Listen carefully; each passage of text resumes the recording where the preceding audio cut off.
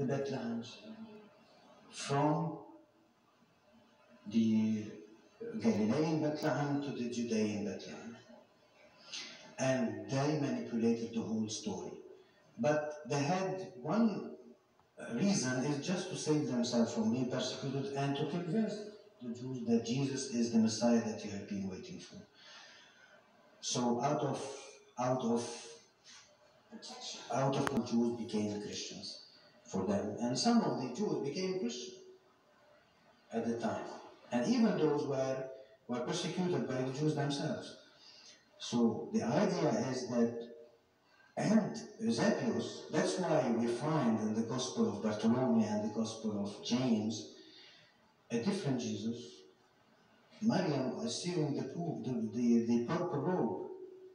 In the Gospel of Bartholomew, she got the Annunciation in the temple, and the priest who appeared to her performed the ritual of bread and wine. This is all Phoenician, Canaanite Phoenician.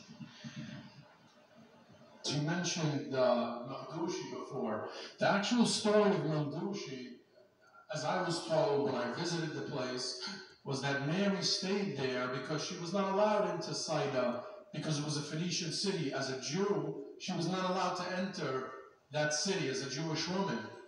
That's the story that was told to me.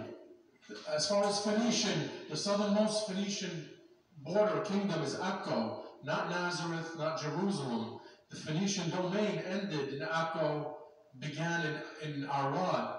That was sort of the border of the Phoenician, the base of the Phoenician Empire. The grotto of MELKI is actually the grotto of the waiting, where Lady Maryam used to wait. She's there waiting for her son to return from his missionaries. It's not because she's not allowed to enter Sidon, but because she is there on the top of a place so secure that Jesus can come, because that was a place for a spiritual reunion at the time. So this is your idea. This is your approach of the idea. I have a different approach, and the approach I'm saying is different from your approach. That doesn't mean that I'm wrong or you're right, you know? So we're debating.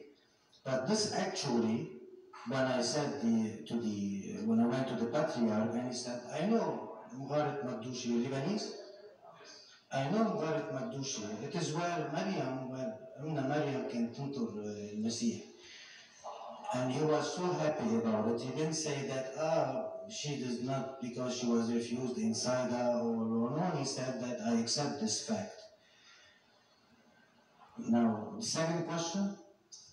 Second question, the borders of Phoenicia, the main borders of Phoenicia didn't really... Yeah, the main border of Phoenicia, it expanded, and it at a certain moment of time, it was from Ugarit, from Arwad, from Ugarit, to the Irish Masr, to the what do we say? Alexandria? Al-Arish, the Arish of Egypt, the land of Canaan. The land of Canaan. Maybe you are trying to tell me that the Canaanites were not Phoenicians or the Phoenicians were not Canaanites? No, they are the same. This is the land of Canaan. The Phoenicians are the Canaanites that lived in the coastal cities, and the Canaanites are the Phoenicians that lived in the mountains. So it's the same people, the Canaanite and the Phoenicians.